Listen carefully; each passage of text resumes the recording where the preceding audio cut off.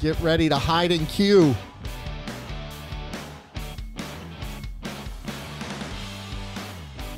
What is up, homies?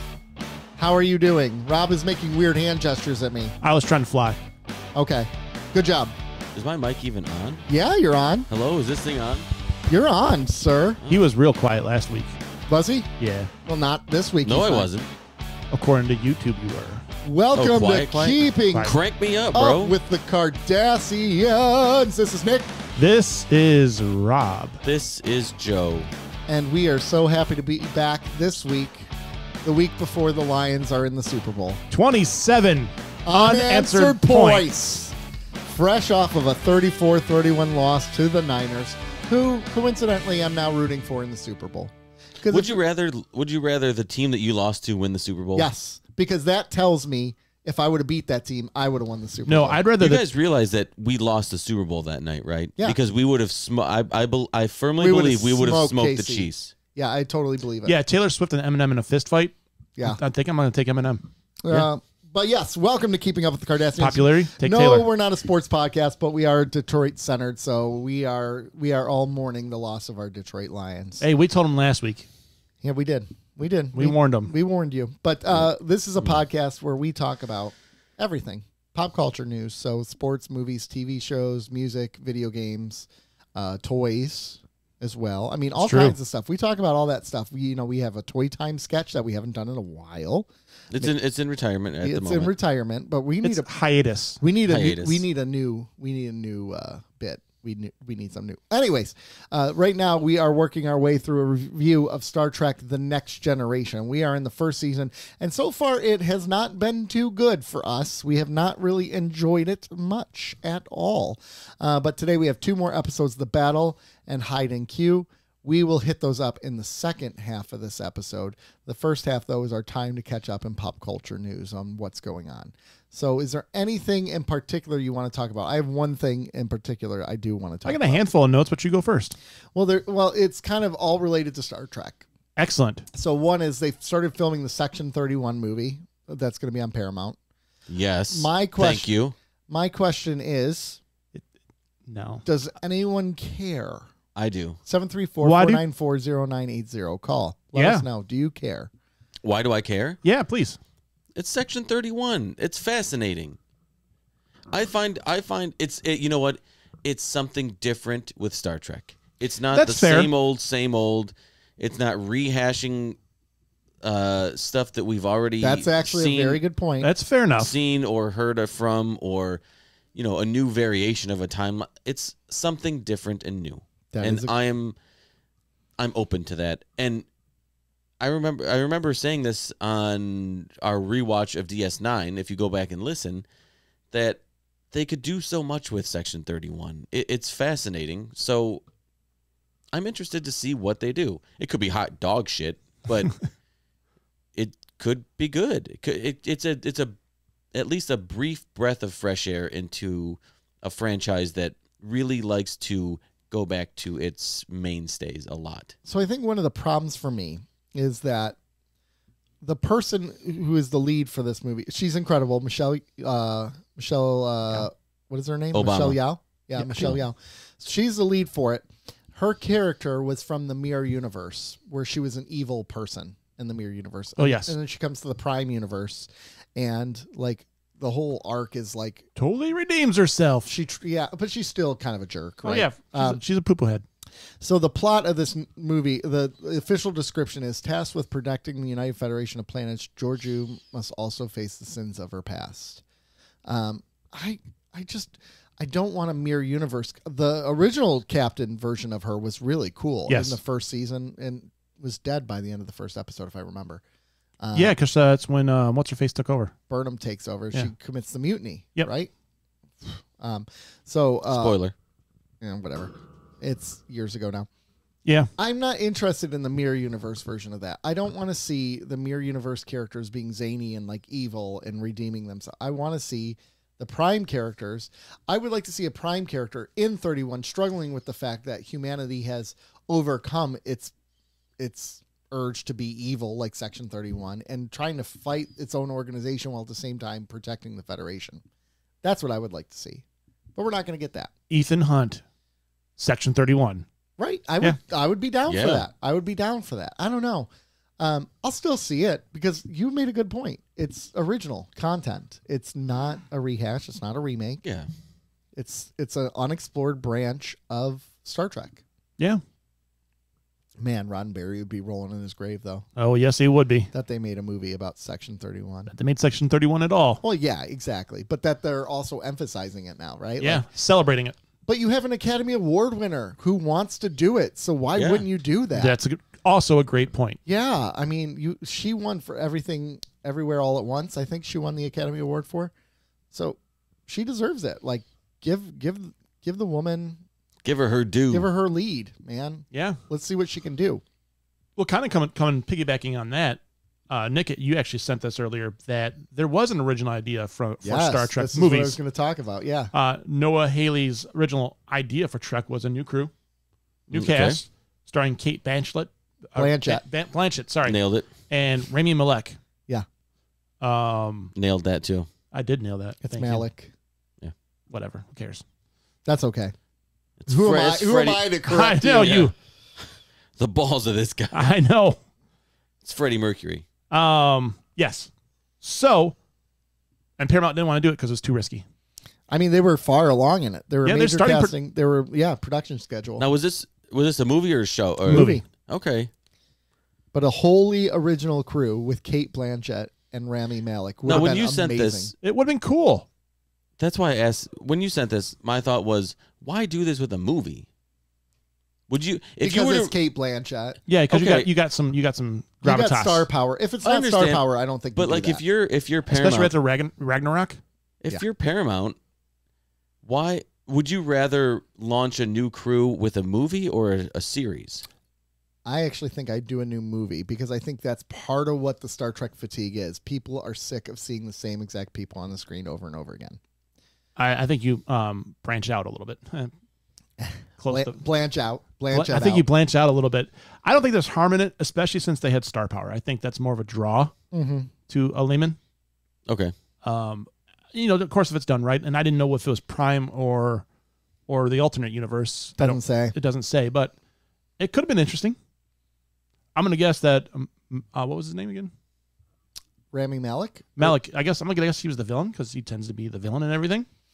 I don't. I could see him being a really good commanding, like a second in command. I imagine Cate Blanchett would have been the captain. I would assume so. Yeah, yeah. But it could have been cool, man, because you kind of get a bunch of like B+ listers as the crew. Yeah, like you get Cate Blanchett as the captain, him as the XO, and then you just fill in some like up and coming people that people know who they are, but they're still kind of Yeah. still kind of nobodies, but they're known at the same time. But it just shows that again, Paramount has no balls. Well, they were undergoing a change at that Yeah, time. Yeah, I'm not change sure in that- ownership. I'm not sure they're in a position to be risky. Back then they probably were though, because all the Star Trek was kind of kicking with Strange New Worlds and all of that. I'm assuming this is actually more around the time after Star Trek Beyond. The last movie. Yeah. No, Yeah. I think it was only like 3 years ago. Really? Yeah. Okay. Oh, so when they really kicked it up into high gear. Yeah. Okay. Discovery came out and all those other things came out. Okay. I think it was just too much new Trek at the. I just think You had Discovery, you had Picard, you had Strange New Worlds, you still had Lower Decks. well, so you had Discovery, which was a new crew, right? Maybe Yeah. not the most well-received show, but it was a new crew. Yeah. You had Picard, which is a familiar character. Picard season 3 wasn't around yet. Yeah. You were introducing Strange New Worlds, which is somewhere in between the two of those. Which is somewhere in between, but let's go with its more reoccurring characters. Yep. Yep. Pick characters you know. Yeah. I don't see the harm in trying it. And Star Wars maybe didn't do the best job with it, according to some folks. Again, I don't care. But if you do it well, if you do a Star Trek well with a new cast, and you maybe throw a bone out there mentioning the Enterprise here and there you go. Yeah. But do you think in their mind it was too? Because to me, I think that would be too much variety on screen. You have 4 Star Trek entities with four different groups. I think you release movies to try to get to a broader audience, though. And Yeah. I think the plan there is the broader audience. You don't really care much about the television division at that part. And you're trying to kind of diversify, so hopefully that grows your television part. Do you think we've reached the point where the television where the TV/streaming audience and the movie audience isn't broader. It's more. It's closed. I do think the gap has closed. I do think that it has happened. Okay. Yeah. A little bit, at least. Yeah. Because the movie will be on Paramount Plus in 2 months 8 anyway. seconds anyway. Yeah. That's another way to even hype Paramount Plus too. New crew. This movie came out 2 months ago, and watch it on Paramount Plus. Would have been, but they're not going to do it. Nope. The franchise is being sold anyway, so maybe they will do it. Maybe. I don't know. I think that when does this Paramount garage sale have it happening? There was rumors that it was going to be happening soon. Yeah, I'm a little out of the loop, so I'd have to catch up. Yeah. Why are you out of the loop? What happened? Nothing. Where'd you guys go? You guys look tan. Do I? Not me. It was cloudy the entire time. I look time. like I gained 20 pounds because that did happen. 11. Did you really? Yeah. I knew you guys looked fat. I already am, but yeah. PH 18, I assume. Yeah, pretty hot and tempting. Yeah. There was a lot of weight gain on that trip, man. The night of the Lions game, okay, we were watching it. Rob and I went on a cruise together with our families, and Joe did not go. Should have left the family part out. I know. Yeah. Rob and I shared a suite. Yeah, together. it was nice. Still looking for my invite. But. We watched the Lions game in like their main room, which was amazing, by the way. It was amazing. And Rob and I had a lot to drink, and their pizza was really good, so we kept getting more and more pizza. I probably ate at least 2 large pizzas by myself that night. You realize saying this hurts my feelings more than you guys actually going on the cruise without me, knowing that there was really good pizza. It was, and you were watching the Lions. It was, and at one point, like I was, we were making friends with the people around us, and I got up to go. That's not what I heard. And, well, yeah, we also did not make friends too. But I was getting to get some pizza, and one of the guys is like, "Hey, bring us some." So I'm like, "Sure." So I go to the pizza place, and you're only supposed to get it by the slice. And I'm like, "Can I have just like a large pizza, just one whole large pizza?" They're like, I guess." So I just kept loading up on the pizza. It was pretty fantastic. But anyway, we were keeping a drink tally until the waiter cleared them out. Oh yeah, it was. Well, it's not bad. Whose is that? Both of us. Yeah. They're like, double stacked and things. It's like 28 at one point. I think it was. It was bad. It was traumatic. I just, it didn't hurt until now. I had gotten over it. It's the pizza. I get it. We'll take you out. I had gotten over it. No, it's not the same. No, we were. We'll take you for some Chicago style pizza. You know what? Just it's the salt in the wound. Quickly shifting gears here. Some Henry Cavill news. Thank you. 2 things. I'm in. Argyle is kind of bombed at the box office. I just wanted to come to streaming. I know. And then I'm gonna watch it. Well, it made 18 million, and actually, someone that I saw this morning at church saw it the other day, and they said it was great. It reminded them of the Kingsman. They said, "Oh, that's kind of the vibes I got." Yeah, they said it's zany, kind of like far out there, super spy stuff, but they're like because it's basically based off this book, right? That's the whole point of it. It just looks fun, and they said it was good. It's worth seeing. They said and that's what they said. It's a fun movie. So, so there's that. So I'm gonna go to the theater and watch it because I'm that guy. But other Henry Cavill news is that he's dreamy. Yes, confirmed. They're working on the Highlander reboot. He's the Highlander in the new reboot. Good. Henry Cavill, if you're listening, we'd love to talk to you. And he said they're doing a serious take on it, and it's going to be pretty intense. So I want them to reboot the UPN series. Oh yeah, isn't that what it was? Yes. Wasn't it on UPN, the Highlander? Is that? It wasn't on UPN. What was it on? What am I thinking of? No, it was Channel 20, wasn't it? I thought it was syndication, wasn't it? Yeah, it was like Highlander the series. Was that Christopher Lambert? Did you know that was Canadian? Yeah. Looked like it was. The series was? Yeah, following Duncan McLeod. Oh, how's she going, eh? Yeah, eh? You seen that new Highlander, eh? Yeah. It was syndicated. Syndicated. So it doesn't say what channel it was on, but it says syndicated. Yeah. But anyway, so that's my Henry Cavill news. All right. Yeah. I have 3 quick bullet points. I'm going to ask you guys if you guys know anything about her, but Supergirl was cast, I guess, while we were gone. Oh. Millie Alcock. No. She's in that Game of Thrones Australian spinoff. Actress. Oh, House of. Wow. Yeah, she's good. Nick really liked her. Oh. Yeah. No. She's a really good actress. Does that mean she has big boobs? No. What? Is that what you're saying? No. Oh. No, that she's a really good actress. She has really big eyes. This That's is what her you're in House of. She's a really good actress. So that's what she looked like as that role, but that's her for real. Okay. So. Do you guys know anything about her? Like no, like she doesn't look familiar. She does not look familiar to me. She's a great actress in the House of the Dragon. Okay. And you watched the show, or did you just? Oh, absolutely. Oh, really? No, I watched it. It was she did. You're the really first good. person I've met that actually watched. And that they show. did time jumps in it, and she's one of the earlier time jumps. And actually, how when they time original. jump past her, I was kind of bummed. Oh, really? Like they grew up the character throughout. Yeah. We're done with her. Yeah. Like the first season takes place over like 20 years. Yeah. So. Then she starts off as a kid and she's an adult by the end. Nice. But she was incredible in that role. She gets transformed into an adult by the Q? Yeah, exactly. Kind of like and she's gonna be Supergirl, you said? Yeah. Kind of like Will Wheaton. Okay. Because the only reason I learned about it is because Helen, what was who played? Mirren. No, the one that played Slater. Helen Slater posted a happily passing the torch, and it was all the Supergirls and just and her picture on there. Okay. I thought Sasha Kelly did a pretty decent job. I did too. But I mean, they didn't give her much to work with. But she was a good point in that movie, The Flash. Yeah. All right. Did you guys see that Paramount ad? Yes. I still have not Is watched that a it. Super- You didn't watched it? Because I wanted to watch it on a big TV and I want to watch it on the phone. And I never got around to Joe, it was. I've watched it a few times. It's actually really good. it. I know Paramount Creed's in it, right? Yep. Yeah. Well, two of the members. Yeah.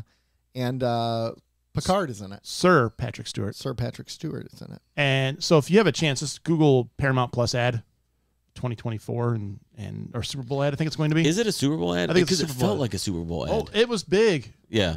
So I Paramount was knocks like- it out of the park with those, man. Yeah. It shouldn't be a Super Bowl ad because we've already seen it. But They shouldn't. but leak they the don't Super do Bowl that. ads. They don't do that anymore, which Yeah. is kind of a bummer. You already seen all the trailers before. Yeah. It's really good. Did you post it? Yeah, I posted it on yeah. Instagram, I think, in the stories. At keeping _up Kardashians. I think I posted it on Twitter as well. Did you? Which is at Kardashians. Did you twat that? Mm-hmm. Okay. Mm. All right. But it's. What do you guys think about Super Bowl? As you've gotten older, do the commercials interest you more or less, or do you not care? It seems like they have years that are off years where it just Yes. sucks. Yes, and And last year was definitely an off year. And then there's other years where you're like, this is the greatest thing I've ever seen. And so, Because this will be our last podcast before the Super Bowl. oh man, So no, yeah, we record next Saturday. Super Bowl's on Sunday. Mm-hmm. But That- we that won't comes know the out. results. Oh, that We won't comes know the out. results. Gotcha. Yeah. Yeah, we won't know the results. Oh, fair enough. Do you guys have any favorite Super Bowl ads of all time? Yes, Any that but you're gonna stick give me a second to figure out which one it was. I can't there's been some that have really stood out to me, but like remembering them off the top of my head would be. Oh, it's very gonna bug me now difficult. because I know there's some. Okay, so I don't know if you guys remember this. I think Rob does because we've talked about it. Terry Crews did a series of Terry Tate. office linebacker commercials. You kill the Joe, you make some mo. And they were hilarious. Yes, they were. They were amazing. I know we say this. I know we say this a lot, but like I don't know that they would do something like that today because they were violent. Like he was like, oh yeah, tackling people through the cubicles. yeah. You know about those TPS reports? I love it. Was the Kmart ad "Ship My Pants" a Super Bowl ad? Yeah, I shipped my I pants. believe it was. That was also a good one. That was fantastic. I'd ship my pants right here. Oh my gosh, that's so great. The Betty White commercial for Snickers was a Super Bowl ad. Oh yeah. Oh yeah. Yeah. Is that where they're playing football and Yeah, Yeah. and they're like, It's you're like a tackling backyard like football. Betty Yeah. White out there. Yeah. But yeah, here's the Reebok. It was a Reebok commercial. Terry Tate, office linebacker. Oh my god. Fantastic. Oh gosh, I love that. Piece It of was art. So good. Yeah, that was great. There was an NFL commercial. I think it was the 100th year anniversary. Oh And yes. it was like a banquet. Yep. Like a banquet, and there was a bunch of NFL legends, and a football game broke out, and that was just a lot of fun. It was fun. A fun commercial. Yeah. To Absolutely. see a whole bunch of legends get together to record this commercial. Yeah. Oh yeah, that was last year, wasn't it? Was it last year or I think- 2 years I think ago? it was 2 years ago. With Barry and Yeah, there was. Yeah, oh yeah, a And, bunch of Hall of yeah. Famers. That was a fun commercial. Yes, absolutely was. Yeah, okay. There's some good ones. Wasn't that the one where they had There was one where Michael Jordan played basketball against Bugs Bunny, and they were like making the hard shots. That was a movie called Space Jam. Well, yeah, but before that, yeah. Oh, the Budweiser frogs were from the Super Bowl. Budweiser. Doritos for Doritos for a couple of years had some run there of maybe 2-3 years. Doritos had some really solid commercials. Yeah, yeah. And then you had Budweiser also had the WhatsApp ad. The Budweiser ads that I liked were the was it the Clydesdales and the Zebras? Yeah. Playing football. That was a good ad. Yes, that was good. Oh goodness, those were good. They can be fun. They can also be just like what? Yeah, exactly. What did I just watch? Yeah, exactly. Yeah, some of them are really ridiculous. This will be one of the first years that I'm more interested in seeing the ads in the game. I know. Well, just because of how close we got, right? Like that's what makes it hard. That's what she said. There is going to be a Deadpool 3 trailer on the Super Bowl, I guess. Oh, okay. Okay, I'm there. Yeah, I'll watch. I'm there for that. Oh, the Cindy Crawford ad with Pepsi, back in the day. Yep. Oh, that was the Super Bowl one. Yep. Okay. Absolutely was. Very nice. Okay. That was that famous Apple commercial where they smashed the screen, right, with the sledgehammer. The woman does the. Turtle. Oh yeah. Yeah, it's supposed to be like a 1984 parody. Something. You had the Old Spice ad with the guy, like the really tough guy for Old Spice. Mm-hmm. Old Spice had a run of decent commercials. Not all of them were Super Bowl ads, but they had a pretty successful it was the like really ripped black guy. Yeah. And he was like Old Spice 2010. Yeah. I'm on a horse. Yeah. I love that. Yes. Why is that so funny? I don't know, but it was. That was a really successful ad campaign, I think. It was. Then they replaced that guy, and that's the first mistake you made. Yeah. Once you get rid of him. So, there's that. What else is there? Oh, we've got something very important I got to bring up, and because we have plenty of time. I got a sad thing to bring up. You can bring that up in a second. Let's get through the sarcasm first. So we were on a boat. Oh gosh. Okay. No, we weren't. The last night, and we met our children at a hot tub, and on the screen there was playing Fast X. Just that statement. We met children at the hot tub. I said our children. I know. But I just took out the R part. Fast X was playing on the big screen. And so we watched the ending of Fast X. I'm speechless. It was truly the dumbest thing I've ever seen. It is the most ridiculous thing I have ever seen. It was so dumb. The dumbest thing I've ever seen. It was so dumb. I love an action movie. How many Fasts have you seen? A couple of them. Okay. Like 3 for me. Yeah. I bowed out after that. I love an action movie. I love to suspend disbelief. I love dumb things. Mm-hmm. When you combine all of them into one, though, it's family. The writing is super cheesy. It was special effects. You were forgot bad. one thing. You forgot to take away my car. Oh my God, it was so bad. Was that an actual line? Yeah. To Vin Diesel. I like it. Yeah, and then he drives his car over a dam and down the dam while it's exploding. Yeah. Do you got any damn questions while we're here?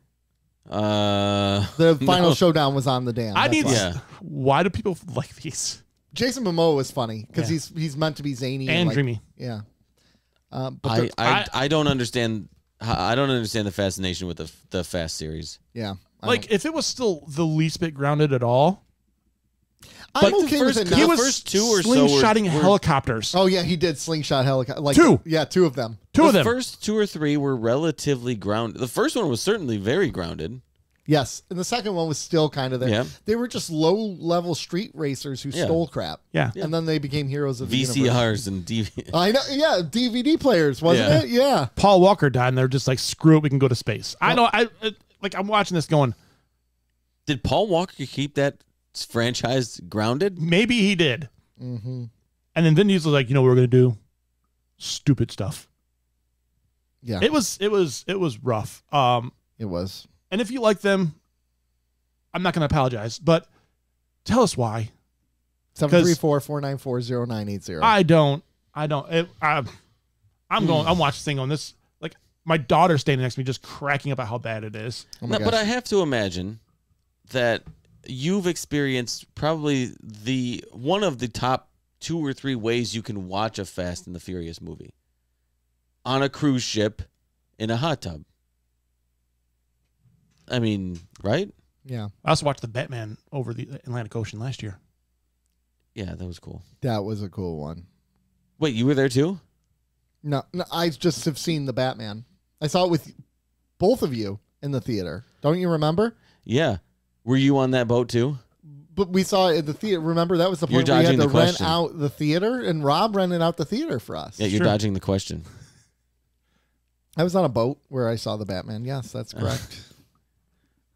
I do not recall. It's tradition. I do not recall. You're misremembering. I'm misremembering. I'm misremembering. No more cruises. Don't worry. My alternative fact is I was not on that boat. Sad news. The RIP sign needs to be played. Rip. RIP Carl Weathers. Yes. Oh, yeah. Carl Weathers. Adonis Creed. No, Apollo Creed. Adonis was his son. Yeah. Apollo Creed. RIP. Rest in peace. He was also in Rest The Predator. in power. He was also in. Let's look up a couple of Carl Weathers numbers first, or films. First of all. Stubbs. Yeah. Rocky. Yes, Stubbs. Yeah. Rocky 2, Rocky 3, Rocky 4. Predator. Predator 2, Predator 3, Predator 4. Happy Gilmore. Happy Gilmore. Chubbs Peterson, and Yep. he was in Little Nicky as well, actually. Yes. The comebacks, Toy Story 4 he was in as well. Oh, who is he in Toy Story 4? Combat Carl, Oh, okay. yeah, and Mandalorian he was Yep, in he was in as The well. Mandalorian. What's another big one he did? He in The Heat of the Night he was in as well, Oh, wow. and Street Justice. Wasn't he Dylan in In the Predator? Yes, Dylan. and You then- son of a You bitch. son of a bitch. Yes. Hold on, I'm gonna pull that clip up. Please do. That deserves Dylan. Oh. You son of a bitch. Oh, Billy. I'm gonna get it for you. Thank you. In memoriam. Memoriam? Nailed it. Memoriam. Nailed it. I'm gonna get it for you. He Because was I only love you what, guys. 72? Was he 72? 74. 74? I lied. He was older than that. 77. Oops, sorry. Didn't mean for you to hear that part. But Was that your that's the commercial playing. Oh, that was it. That was your adult site. No. I don't go to those in this situation. In this situation? When he's in that situation. Why do you use the regular army? What do you need us for? Because some damn fool accused you of being the best.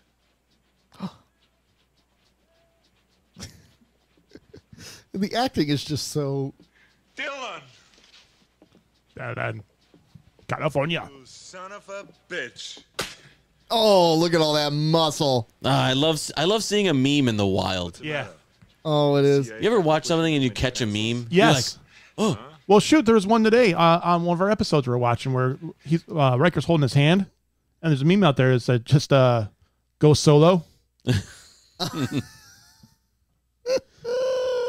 But rest in peace, Carl Weathers. You Yes. were a cultural icon for a long time. you know what? He didn't have to fight Rocky the second time, but he did. He did. He did.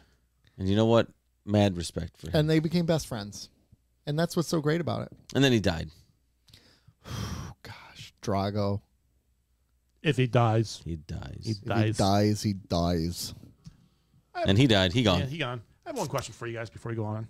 I missed this bandwagon when I was a Ute. Yeah. I was a little bit, kind of maybe a little bit older than this, but I never My got into it. Nice My Cousin Vinny reference. I like that. You're welcome. Utes. The Utes. Is this a big deal? Coming to Motor City Comic Con is Amy Jo Johnson. Okay.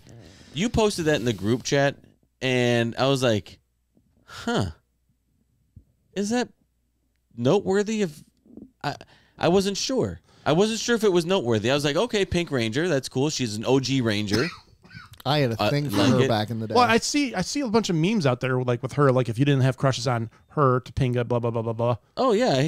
I think anybody who watched Power Rangers who had crushes on girls had a crush on the Pink Ranger. Oh, yeah. For sure. Oh, yeah, for sure. I just wasn't sure because, like I said, I missed that bandwagon for. But I just don't know what I don't know star if power she has now. Like well, I she wasn't. doesn't. I know, She but does. I wasn't sure if it. I was like, okay, that's cool, but I wasn't sure how noteworthy it was. It's not. It's not. She doesn't have any star power at this point. You had an excited look on your face, though. She did have a big show in Canada called Flashpoint that she was on. That was a huge hit there. Oh, I do remember that being a. People swear I've never heard of by it. It was on the CBC. Yes, correct. And I remember that. What was the show? I've never heard of it. Flashpoint. It was a sci-fi show. No, it was a SWAT show. Oh, was it? Was it? Mm-hmm. Mm-hmm. Mm-hmm. Strategic Response Unit, known as the Canadian SWAT team. But yeah, she was in it. All right, nice. Yeah. So we getting our tickets for Amy Jo Johnson? You gonna get her on the show? You trying to get her on the show? I'll get her on the show. Yeah, but you know who's going to be at Grand Rapids Comic Con? Grand Rapids. Grand Rapids. Oh yeah, this one we're probably gonna go to because we can visit my family while we're there. Oh, nice. Na. She's gonna be in Grand Rapids. Yeah, she is for their show. Pick her up. Let's go. Pick her up. Let's go. Let's go see Nana. She's gonna be like, "You guys are creeps." Yeah, stop following me around. Sorry, Nana. I was just say, well, stop coming to within driving distance. I know that's your fault. Yeah, you did a. Honestly, she's creepy. She's stalking us. Yeah. Yeah. Well, she can go to any Comic Con, and she chooses to go to Detroit and Grand Rapids and Columbus, all within driving distance. Participates in our nonsense. Yeah. Exactly. Yeah. Yeah. Ugh. I think we're onto something. We're on. Yeah. So, anyways, is she the best? Is she our show's best friend? Yeah. I would think so. Out of the group. Yeah. Okay. She's the best friend. Will doesn't even talk to us anymore. John pretends like he doesn't know us. Frakes knows us. Johnny knows us. Joe Nathan. Yeah. He knows us well. Ron Moore is purposely ignoring us. Yeah. Ronnie. Yeah. We continue to do Ron Moore properties, and he's like, screw them. I know, Ron. We're supporting you. Next, we're gonna do. What's the one with the women in the Outlander? We're gonna do Outlander next. The one with the women. What's the one he did with the broads? With the broads. We should do it For All Mankind before that. Yeah. That's such a good show. Such a good show. He said his goal is ultimately to kind of tie it into Star Trek. I guess they did this season. So there's some hints, but they said there's like only 3 shows exist, which are TOS, Next Generation, and DS9. Yeah. Really? Made top 3? Well, he factored in a DS9 heavily, so yeah. He's playing for the home team there. Yeah. Anyways, no, our next show is Firefly, right? Is it? I mean, it's only 9 episodes. I mean, I don't get to go on your guys' vacation, so why would I get to pick a show that we watch? I thought That's fine. What do you want to pick? I mean, we got a year and a half. I've got 6.5 seasons to really narrow this down, so it's not high on my priority list. Speaking of 6.5 seasons, let's go into Star Trek: The Next Generation. Look at that. Smooth. That was smooth.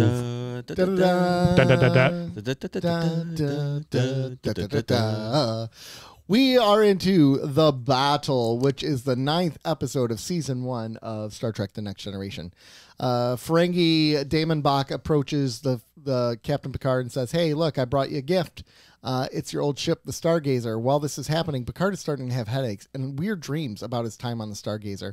While he was on the Stargazer, he got into a fight with the Ferengi, and the Ferengi ship, he blew it up dead, but they had to abandon the Stargazer.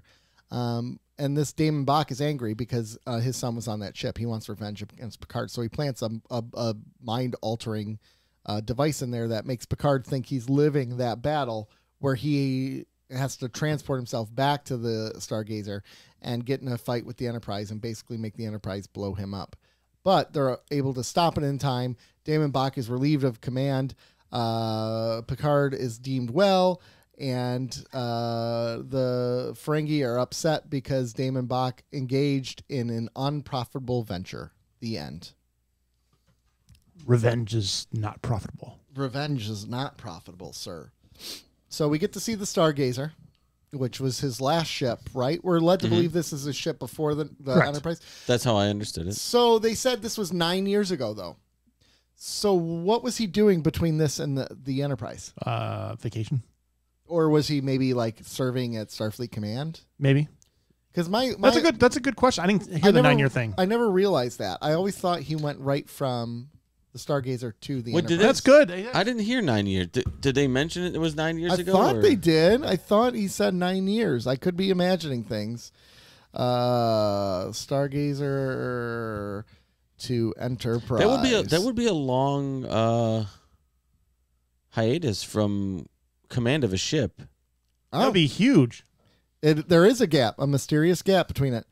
A good portion what was he doing between the loss of the Stargazer and gaining command of the Enterprise. So there's an episode of like a comic that was written to explain that gap. So it was that time. Okay. Yeah. 9 years. A decade of Captain Picard's life is unaccounted for. That is a long time between command. Yeah. There's a book that says he served at Starfleet Academy and pursued his PhD in archaeology. Wow. So the captain was killed and Picard assumed command. So he was the helms person for the Stargazer. In writing this episode is a little murky because it seemed like he was commanding, yeah. But also not. Maybe his helmsman died and he was at the helm trying to help take over the position. So how long was he the captain of the Stargazer? Not very long. So he was basically given the largest command. Like he was given the Enterprise D. It's nuts. Yeah, exactly, right? So now, of course, if he was serving at Starfleet Command, he obviously had a good reputation, and they developed the Picard maneuver, which was kind of cool, like that they warp in and you see two ships at the same time. That was a cool idea. So I don't know. It's interesting. I really thought they had made it out to be he was captain of the Stargazer for a while, but I'm confused. A quick search says he was captain of the Stargazer for 22 years. What? No. That's just a quick search. Okay, hold on a second. I have to. So if you do some quick math, 22 years plus the 9 he was gone, that's 31 years. How old is he supposed to be in this show? Like 46, right? Yeah. So by the time, this doesn't make sense. So by that math, he would have gained command of the Stargazer when he was like 14 or 15 years old? Yeah, it literally says he served 22 years. I don't believe that. I can't believe that. And then he was only the Enterprise captain for 8 years. Okay, so he served 22 years? Was he like an acting ensign? That's a good point. So served as captain of the USS Stargazer for 22. There's no way he served as captain is something different. That's captain. That doesn't math. That doesn't math out. There's some fuzzy math here. Yeah. He served as a bridge officer on the Stargazer until he took over command in 2333 after the first officer and the captain were killed. There's not a lot of things adding up. 2333. Then he took over command of the Enterprise at 2363. That does 30 years later? No way. This does not track. How old is he in this show? I feel like in his 40s. Age doesn't matter. And yeah, this is a different era, right? So he could be 60 and it doesn't really, I don't like that he was captain of the Stargazer for 22 years, but only the Enterprise for 8, because then it's like, well, how important is the Enterprise to him? I'm trying to find it on Memory Alpha. I don't like this. I'm not happy with this. Not happy with this at all. Man, I was going into this really liking this episode. Now I'm so confused. That takes it down a little bit of a notch. Yeah, I'm like, okay. All right, let's not get wrapped up in that. Let's say that's not important right now. Let's do that. It does confuse me though, because they do make a big deal about Stargazer. Yeah. And it is a focal point of the episode. So right. I think understanding his tie-in, his love for that ship, the tie-in is important. We'll get somebody to comment, I'm sure. Sure. So our fellow Trekkies out there, if you have an answer for this, please let us know. Yes, please enlighten us on the Picard's reign over the Stargazer. But most resources do say 22 years. Yeah, Memory Alpha says 22 years. Which is kind of like, it seems like he couldn't have been that good of a captain. The Stargazer wasn't an amazing ship. Maybe he refused promotions to other ships until it was destroyed, and then he served at Starfleet for 9 years before he got the Enterprise. And maybe they bugged him the entire time to take on another ship. Maybe. All speculation. But there's no way you get the Galaxy. There's no way you get the flagship of the Federation without having some clout. Yeah. But how old was Bones in the premiere? 150 or something like that. Okay, so all right. By that math, I can see it might work out. Yeah. Yeah, it's possible. All right, let's go back into this episode, though, okay? Yes. So we have another Ferengi episode. Yep. I feel like the Ferengi in this episode are 137. Just 137. Are portrayed how old he is? differently. Like, it feels like they've had a problem figuring out what the Ferengi are, because they feel very different in this episode versus the one episode on the could planet. be just different Ferengi. Yeah, it could be. But these ones seem smarter, more intelligent. Yep. I mean, more on top of their game. Definitely more on top of their game. Clothe your females. I did like the Ferengi in this one. I did too. They were better. So without jumping forward to the next episode, which is a Q-centric episode, we've really set up two potential long-term foes for this series, right? Yeah. The Ferengi and Q. Yeah. Because they've both now had 2 episodes. And of the 2, who do you think, which one seems more of a menace? A menace. Q. Or, by a lot, though? Yeah. Yeah. Because I like the Ferengi in this. I think not as like a every other episode or but like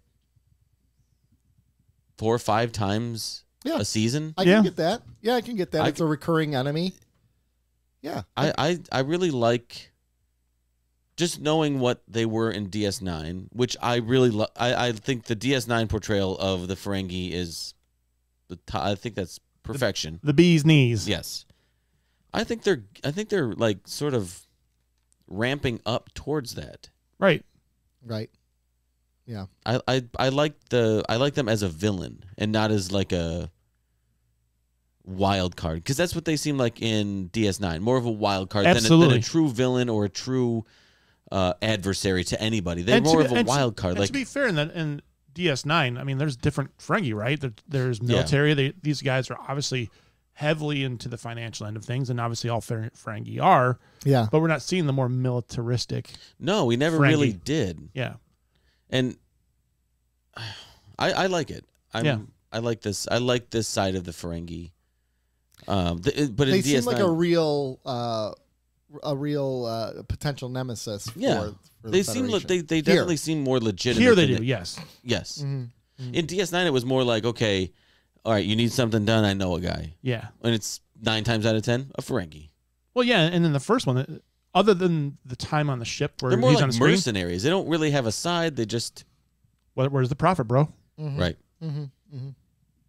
Human. But I enjoyed this episode. We see a different side of Picard, right? There's like a more down to earth version of it, especially because he's battling headaches. Here's my thing that I've struggled with this first season is they are way too preachy about some things, like how they've advanced beyond headaches and stuff. I know they. Well, how are you going to get rid of a headache if it hasn't happened yet? Yeah. Well, because they find and there's different reasons to have headaches. I just hit my head. Headache. I know. I have children. Headache. It's just I work with 2 bozos on a podcast. Headache. Amen, brother. I have a headache so bad right now. But again, it's like the show don't tell. Like you don't have to. I guess here, like she could have just been like headaches. We don't really notice those anymore. But then she went on like this rant about how they passed all that stuff. Sometimes I don't need that. You don't need to tell me that. Headaches are so 2 centuries ago. So, like, I mean, oh my God, Picard. No one gets headaches anymore. But like she's like a headache. Like she was blown away and he's like, yeah, my head hurts. Oh, I know what headaches are.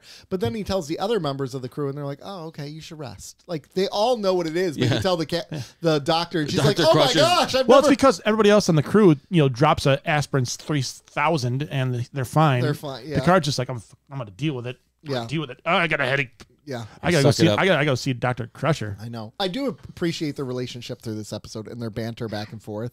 I really enjoyed that. Yeah. There was You know what they say helps relieve the tension of a headache? That's why I said he was going to see Dr. Crusher. Know what I'm saying? Yeah. Know what I'm saying? Yeah. I wish there was that line in there that she's like, what is wrong with me? And she's like, Captain, I don't know, but something unusual has definitely been happening to you. And he's like, why do doctors always say the obvious as though it's a revelation? She's like, why do captains always act like they're immortal? Like their banter back and forth is pretty good. You can see the formation of their relationship. And how did no one pick up on the fact that it would just seem to happen when the Ferengi were coming around? Oh my gosh, it's like so obvious. Come right? on. Come on. Like it's so freaking obvious. Except for Wesley. Oh, and let's just transport this chest into his room, even though there's a mysterious glowing orb in there, and not pay attention. But by the end of Tasha's reign, we got to ask the question: who was the worst security chief? Oh my gosh, Tasha? Tasha's or really Worf? dropping the ball. Tasha's really dropping the ball. Worf. For real. For real. For real, Tasha. Hey, it wasn't his job at that point to vet it. That was security's. Yeah. He's clearly in command to do the red. Mm-hmm. Yeah, exactly. So, anyways, I enjoyed this episode. I had a lot of fun with this one. I like the Stargazer flashbacks. I like how we're learning more about why Picard is such a big deal with the Picard maneuver, right? Mm-hmm. And how he created something that no one else had done before. Which in all that years of the Federation, no one dropped that bomb before. Right, exactly. But it's cool. I mean, it was cool. Yeah. Actually, one of the things I enjoyed about this episode is I did not remember it in the least. I was watching this going, I do not remember this. I didn't really remember this episode either. Like, not at all. I'm like, wow, it was kind of nice going in with kind of new eyes. Almost like a new episode, like a lost episode. Well, I kind of like how they put in the ghosts of the people at the stations, like working, because those are probably people who were killed, right? And it's kind of like a cool thing that he's remembering these ghosts of his past. And I don't know. I dug how they the fire flashback. That was fun. I dug how they pulled this episode off. Like until Wesley's the only one that saved the day or figured it out. Oh my gosh, Wesley's line. Wesley. Yeah. I want that sweater though. I want the. I like his. Oh, you can order it online. You're welcome, ladies, adults. And then he walks off. Freaking idiot kid. Idiot. Again, this is not Will Wheaton's fault that they wrote him incorrectly. But man, they wrote him incorrectly. Well, it was a disservice to everybody else on the ship. Yeah, like the child, these guys have been serving the Starfleet for X amount of years, and he's the only one that can figure it out. Come on. You know how frustrating it is when you have to ask a child to help you? You're like, can you help me do this? And they just they look at you so disgusted and they just do it in 2 seconds. And like, that was easy. Not the android that can copulate millions of things at a time, or the guys that have credited service of over 30 years. No. Or the guy that can see things on that we can't see because of his visor. No, it's the kid who is wearing a sweater his aunt knit for him. You can order that online though. You should wear that next week. Look that up right now. Here's some interesting sets, props, and costume stuff. The bridge of the Stargazer is a redress of the Enterprise D's battle bridge, which is kind of cool. Okay. Which in turn was a redress of the movie Enterprise Bridge. I did not know that. I didn't realize that the battle bridge was a redress. Yeah, for this occasion. The redress of a redress. Yeah. For this occasion, the TNG era chairs and con op stations were replaced with Kirk's command chair and the combined navigation helm station, last seen in Star Trek IV, The Voyage Home. I will say the chair looked familiar. Yeah, the turbo lift interior from the first 3 Star Trek films also appears, although curiously several crew members are seen leaving through the side of the turbo lift rather than using the car in its established capacity. So, I don't know. That's fascinating. It always blows my mind how great stage producers are. Absolutely. And, how they redress sets, and you wouldn't unless someone tells you, you wouldn't be like, oh, that's 10 forward. They use it for other things, right? You wouldn't know. They do that a lot with the engineering deck as well. They reuse that set a lot, which they haven't used the one they traditionally use yet in this season. Correct. Right, but they'll get there. Found it. Did you? Yep. Good job. Proud of you. Thanks, Google. You're welcome. Anything else stand out for you in this episode? Not really. It's a pretty straightforward episode, I thought. Some of their continuity things are great. The Stargazer had the warp effect from the TOS era movies instead of the warp effect used from the TNG onward. Oh my gosh. That's pretty cool. Yeah. I like little details like that. Me too. Mm-hmm. What did you think about the design of the Stargazer? It was unique. End of story. Yeah. I did like the bridge of it, actually. Yeah. Like the more claustrophobic feel to Absolutely. it, like an older style bridge. Yes. Not the massive ones they have. You said it was a redress of a redress, right? Yeah. Not the massive one you have like in Strange New Worlds or Discovery. Or in the Next Generation. Next Generation bridge is huge. It's huge, but it's not as big as like Strange New Worlds bridge. Yeah, that thing is massive. That makes sense to me, though, that you would have to, again, not many systems are automated. You need more people to control them as time goes on. You need less people. Massive. Is this just a thing where every show has to be bigger and bigger? Well, it's a production value. You get a bigger budget, so you build bigger. Well, and different camera angles you can shoot because it's a bigger bridge set, And I get it. Like, could I nitpick the fact that their shuttlecrafts and Strange New Worlds are 6 times the size of a shuttlecraft on the Next Generation, or 6 times the size of a runabout on DS9? We could, but just let it happen. Yeah. That's the one thing that I just have to stop criticizing with Star Wars is as real time goes on, the ships become more elaborate and intricate, but it's in the timeline of things, it's not that far. We haven't deviated too far from the movie that was created in the year 1977. Right. Like, you put that pin as like you drop that pin, you don't deviate too far from that point in time, but the technology just looks so much more advanced, and you can't help it because it's advancement in actual technology and reality and CGI and things like that. But it's like, it does make everything seem dated and take away from a little bit of the continuity. It does. You mentioning the Star Wars thing. Can you imagine with this whole Paramount fire sale that's going to happen here soon, if Disney were to come in and buy just Star Trek?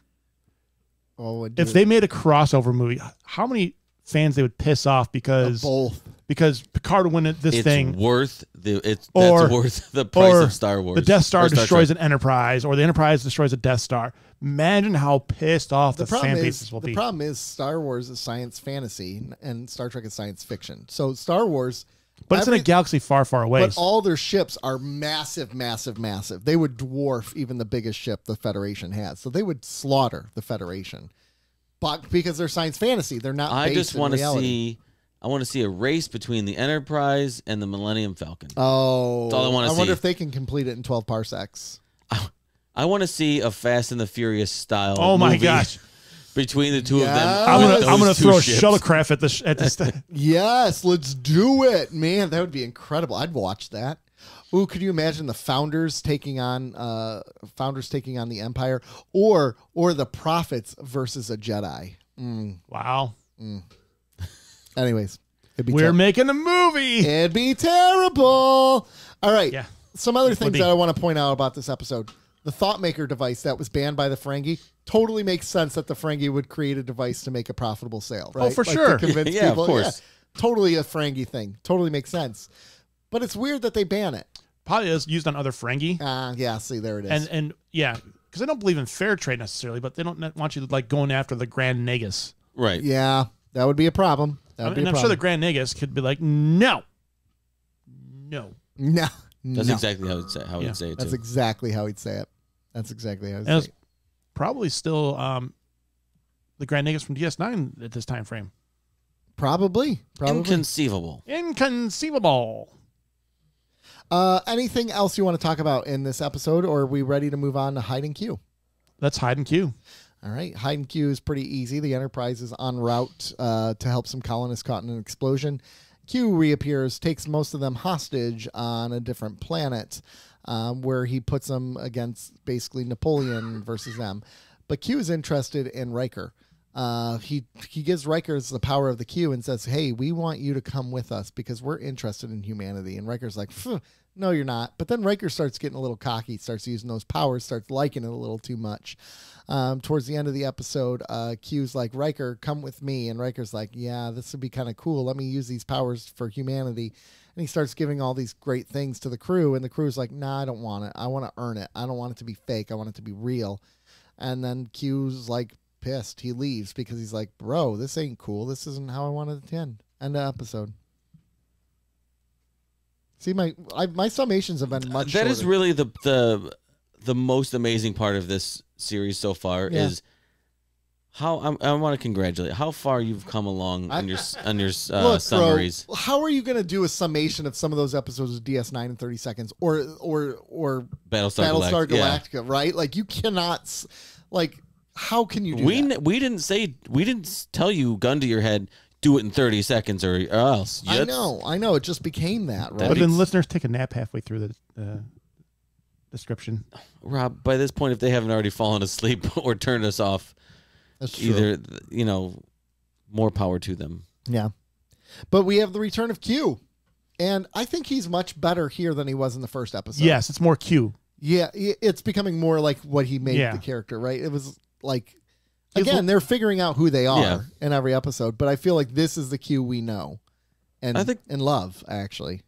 I mean, I think they've done that with both of these adversaries in these episodes. They took they developed the Ferengi even further, and they're a little better than the first time. Q is better than the first time. I do like Q as more of.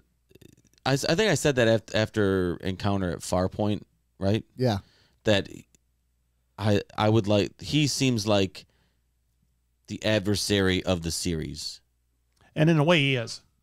In a way, I think I kind of knew that. I didn't really know who or what he was, but I've seen, I've seen pictures or clips or whatever, and I think Q was in an episode of DS9, wasn't he? He was. Yeah. Mm-hmm. Mm-hmm. He got punched by Cisco. Picard never punched me. I'm not Picard. Mm-hmm. Mm-hmm. That's right, Cisco. Get you some. See, a controversial opinion, at least in this house, and it sounds like with this audience here in the room, Q annoys the piss out of me. Yeah? Not so far right now, but the more we go with him, he really annoys the piss out of me. He gets a little more zany, right? Yeah. He gets it's just too much for me. I'm not telling you I like him. I'm just saying he's better. He seems like a very formidable adversary for Picard over the long haul of the series. Right. Right. I could see him developing into an arch nemesis, if you will. I agree. Yeah. Yeah. Yeah. So where do we start? Does he seem okay? I have a critique. I want to start with a critique. Yeah. Go for it. Does Q seem just repetitive to you? Yes. Is it show up, tell you you're not as good? We argue with you that we are. We argue, and then there's some sort of resolution, and then go. Yeah. Yeah. Oh yeah. I was like, okay, this is without the trial, but this is more of a. This is kind of like a repeat of the first one, minus giving Riker the power. Yeah. Now he's trying to tempt Riker. Right. Yeah. You're right. As opposed to just to say you're all bums. Now we're curious about you. Yes. But we're not really. But we are. But so we're not. What do you think? Do you think they are actually curious about them, or do you think they're scared of them, that humans will advance past them? I think they're curious because they're scared. Yes. So here's my question, though. Q exists outside of time. Couldn't they click their fingers and go forward and see how far humanity advances without actually...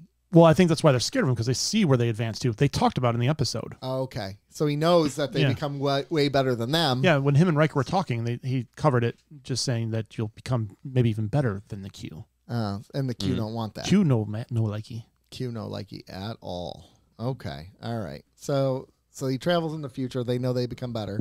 So is his goal to corrupt Riker, which would lead to corrupting humanity? I think so. Okay. So this is like a Terminator 2 thing. Yeah. Like or Terminator thing. Go back in time, mess with them so they can't become what they are. I think so a version of that at least. If you're Q, then why don't you just keep on doing it to new people? And why do you choose Riker of all people? Yeah. Like Picard's staff. But he does corrupt Riker. Yeah, he does. It's everybody else that yeah. And it shows Riker like, wait, you're being a douche. It's like the reverse Scrooge. You know, or like a, you know what I mean? Yeah, it's interesting because at first they do a good job.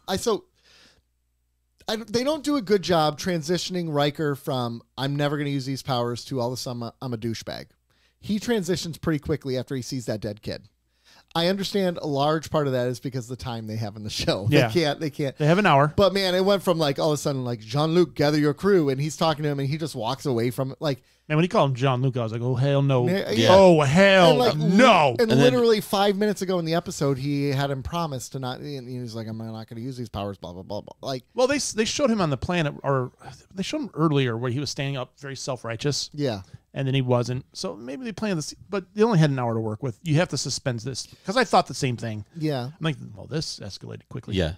Yeah, there were some weird things in here like that could have been cut out. Like Tasha Yar coming on to the captain. Does she come on to everyone? Dude, she was like, if you weren't the captain. Wow. Yeah. Like, seriously. Wow. She didn't come on to Riker. I know. Or Worf.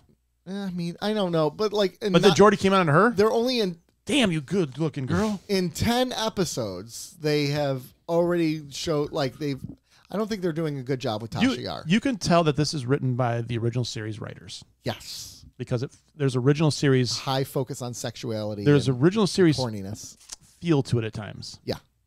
But I like this again, I like this episode. These are 2 episodes in a row that I finally like now. Because there is some good meat to that. Like Does power corrupt? Absolutely all It was the good time. to meet the Riker. Yeah, right. But like, here's Riker, who's a fairly good guy, and they showed that they could corrupt him by the end. Right, the power corrupted him, but the goodness of everyone else around him will bring him back. I do like a. Why do you say so condescendingly? I know because did Q ever take the powers away from him? Yeah. They didn't show when that. Q got taken away, it seems like they took the powers away from everyone. Yeah. When they zinged everybody into back the spots, into their normal spots. Yeah. It was like nothing. It was ever implied. Happened. Yeah. Okay. I like how LaForge is like, no, I'm good blind. Give back my blindness. The Forge is focused on who it was from, the Q. Yeah, I like it. I just don't like who I'd have to thank for it. Which is pretty cool. I like that. Yeah, me too. And Data's very logical. Do you think Will Wheaton liked the guy that played him? 10 year older Will Wheaton? I know, right? They don't look. Well, Jordan was like, not bad, Wesley. Well, and they kept his voice. Will Wheaton's That was voice. creepy. That was kind of weird. That was very weird. That was a weird choice. choice. So adult Will Wheaton, adult Wesley doesn't get a puberty voice? No. You grow up. Man. You get that He got that Michael Jackson. That Michael Jackson. You know that wasn't Michael Jackson's real voice. No, it wasn't. He had a deep voice. Yeah. Super deep voice. He's a black guy from Gary, Indiana. Of course he had a deep voice. I think I've heard that, but I don't think I've ever heard it. Yeah, you can hear his voice a couple times. Like he uses it a few times. He used it in a video game that he was in, actually. Oh, really? His real voice, yeah. I'll have to search that up. Yeah. It's a trip. Why the hell did he stick around that terrible fake voice? I think his goal was to feel like a kid to people, so like they felt more attached to his music. I don't know. Interesting. Keep that. Also, lots of sexual and physical abuse by his father, and that's going to make you do some weird things. Fair enough. Maybe not sexual from his father, but I'm assuming he was probably sexually abused at some point. Yeah, because you don't turn out the way he does. Allegedly. Anyways, episode. Ooh, Q, episode so warning. Q. Okay, so Tasha Yar gets put in this penalty box and immediately resorts to crying and freaking out. That was a weird scene. That was a hockey reference, Rob. Oh, thank you. Yeah. She gets put in the penalty box. A weird scene. But it was a weird scene. But Picard turning the comfort mode was not the side we've seen of him. Yeah, which is showing different sides that he can do as a captain. Mm-hmm. Yeah, but like, why doesn't he show this side? Because then the crew immediately comes on to him. I know. I got to stay the captain or else they're going to try to jump my bones. If you weren't a captain. This is why I have to be so strict. I know, man. You people just keep your pants on around me, please. I would appreciate it. Is that the second? Because is that the second person? Crusher has thrown herself at him, but that was fine. They were drunk. Man. She could throw herself at me. So Q, so they're fighting the whatever French, those were. Yeah. But nasty faced French. Which was terrible makeup, by the way. But it was 1987. Yeah, it's cool. And they had laser muskets, so there was that. That was a surprise. How about Worf getting stabbed? I know. And Wesley stab, and Wesley getting stabbed.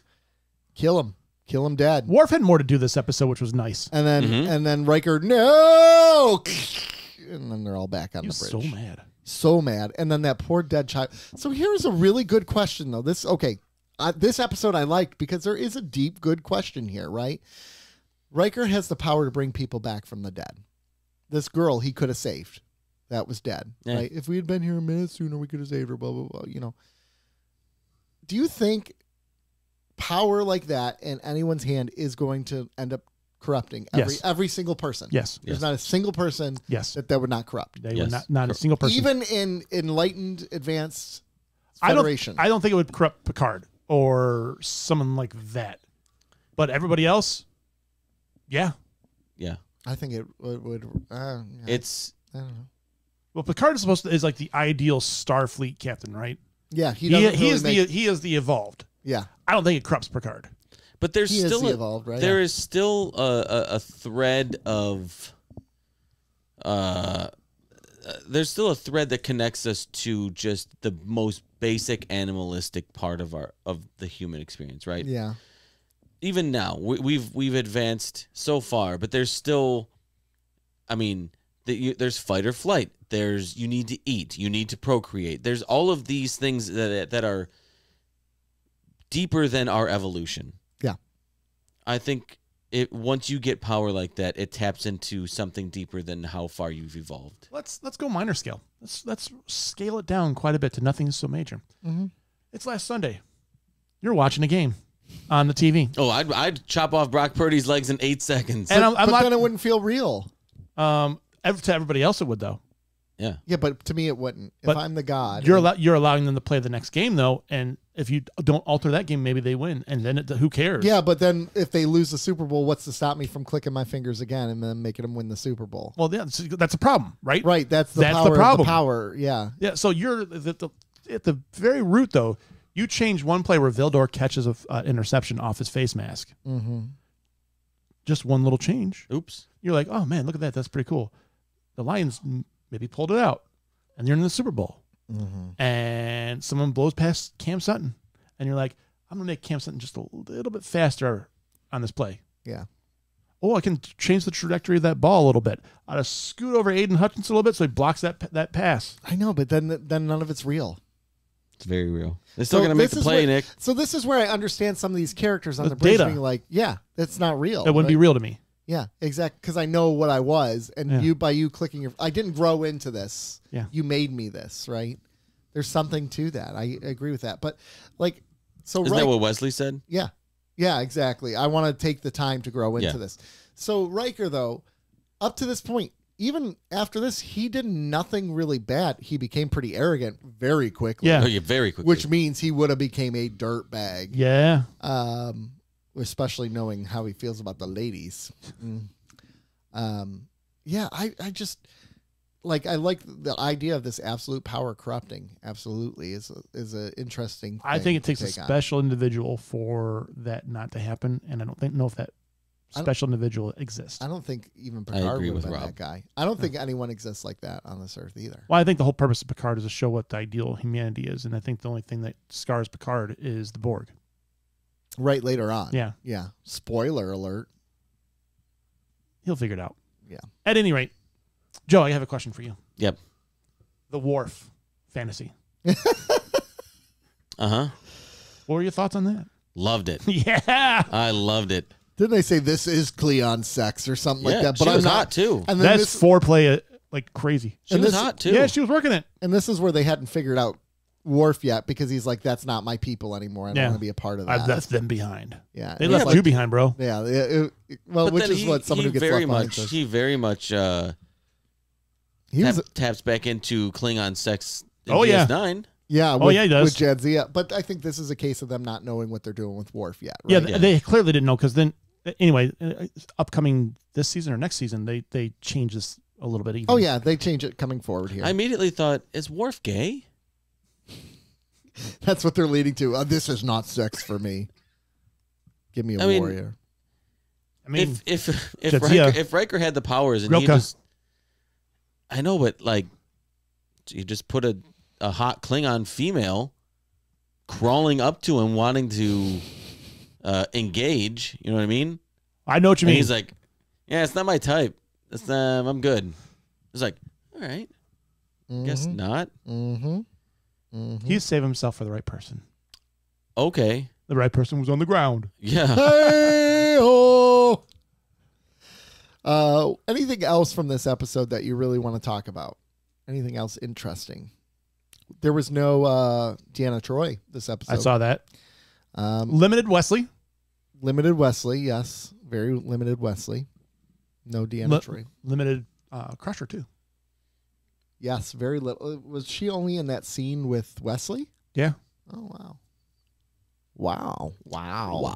Wow. Wowzers. Wowzers. I like this episode. I thought it was good. I enjoyed it. Probably the most thought-provoking episode we've watched. Yeah. I think we're finally starting to get in episodes for me that I would want to rewatch. Yes. A lot of these early episodes so far, I would not want to rewatch them. I'm good after one take. Some of these I could go back and rewatch. Aside from the premiere. Injustice for you. What? Want to rewatch that? No. With the ladies? I mean, yes and no. Yeah, I know. I get you. Are you showing him a picture of the man's crotch again? Yeah. The justice. How does he have an innie? That's a vagina. Whoa. That's a camel toe. Whoa. Look at that. Is that not? That's a camel toe. That's terrifying. I wonder how they tucked it. I don't need to worry about this. These are important questions, Nick. No, it's not. I was very curious. It's not. When that episode, I'm like, nobody's hung. This is ridiculous. I don't need to worry about these. These are not things that concern me. No? No, not at all. I mean, she's got less camel toe than he does. My goodness, what is happening? What is happening? I don't know. All right. Ladies and gentlemen, anything else? I think I agree with you. We're starting to dip our toes into what I was going to say before Rob threw that camel toe into my face. Male camel toe, for the record. Yes, thank you. Yeah. Was that if these 2 episodes were on TV, I would watch them. Yeah. Right. I wouldn't get bored. Yeah. I wouldn't turn the channel. But I think that's aside from what I was going to say, aside from the premiere, we've now reached the first 2 episodes I could say that about. The first doable. Yeah. Well, and these start to feel like they're finding their footing here too. Like these feel, honestly, Hide and Q feels more like a good pilot episode than Encounter at Farpoint to me in some ways. Right. The idea of exploring, what humanity would do if given unlimited power, or even in some ways battle exploring his past, not as a... I agree. And the whole trial thing, I think we said was very abrupt. It was just kind of like, I'm here and you're on trial now. Yeah. And it was like, okay, this is all happening very fast. This episode seemed like I got a better idea of like what Q was, or the Q's meaning, for lack of a better word, or like what their objective is. I think that's the word I'm looking for. Yeah. So I could see this being swapped with the pilot. Yeah. Expanding on this episode for another 40 minutes. 40 minutes. Which you could build in Riker's descent into becoming a god. Yeah, that space where things did advance very quickly in this episode, you could stretch out a little bit. So I liked it. All right, dead air. We're gonna review. Or... I know I usually fill in that dead air, but today I let it be. I wanted to see what happened. Let it be. Hey, are you singing? Rob's singing a Beatles song. Yeah, he is. And I was. Rob was singing a Beatles song and talk Star Wars today. Wow. To be fair, I used Star Trek to talk Star Wars. That's a good point. But still, I would love to see Future World at Disney World.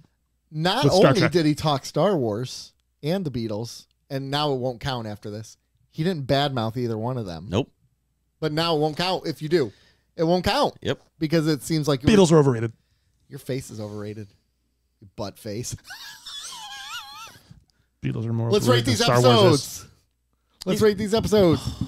The battle. Picard flashes back into the past of his time for 22 years on his starship. What do you rate it, gentlemen? I want to give this one a 5. Joe gives a 5. I'm going to do a 4-5. A 4-5. Nick gives this one a 6, actually. I enjoyed this episode quite a bit. I enjoyed it. A season 1/6 is like a 12. I know. Yeah, it is. It is. Hide and Q. I'm going to go 5.5. 5.5. 5. I'm going to go 6 again, and 2 6s for me. So, yeah. We're trending up, boys. I know. We're trending up. We're going from abysmal, unwatchable to this is okay. Yeah. Yeah. We'll take it. Not unwatchable. And we said 5 was average. Here's what's so crazy is we haven't even gotten to the IMDb average worst episode of this season yet. There's really? Yes. It's not Code of Honor or Justice? Code of Honor was bad. Oh, I lied. Second word. Okay, Code of Honor IMDb rated a 5.1, but there's one later on. High. There's one that gets rated a 5. Well, for IMDb, that's actually extremely low for IMDb. There's one later on that's a 5.7. And there's only 2 5 episodes in the whole series. Or actually, that might Probably be the whole series. That might be right. It might be right, actually. Yeah. Sorry, I'm looking at. Oh, wow. Battlestar Galactica ratings. Look at that. Oh, my gosh. Except for there's The show stinks. Yeah, it does. All right. So, I mean, we're getting there, gentlemen. We're getting into some enjoyable Trek. And next week, we got The Haven and The Big Goodbye. 2 episodes coming up next It's over? week. No, it's not over. Oh, No, damn so we it. got a while. We got a while. We got a long while. We got a long road getting from there to here. All right. Kill me now. We got a long road, but our time is getting near. Drawing near. Drawing near. Let's Nailed go. it. I can see myself flying in the sky. All right, hit can the music. touch Hit the sky. music. Yeah, Kill me. I can't reach it. 734-494-0980. Give us phone calls, folks. We'd love to hear from you. And text. Yeah, we'd love it. Where can you find us on Twitter, Joe? At Cardassians Pod. We are about to record a Patreon. We are. And can we tell them what the Patreon is? Yeah, go ahead. Sure. Ladies and gentlemen, it's This going to is be a banger. This is the only the content you'll get from this show. We're doing an Apple taste testing. You heard it here first. We're doing an Apple taste testing. And this isn't going to be ridiculous. You know it is. Tune in to Patreon. We'd love to have you. But ladies and gentlemen, this has been Nick, Rob, And Joe. And Joe. This is Rob. We love you all. Have a good rest of the day. Bye.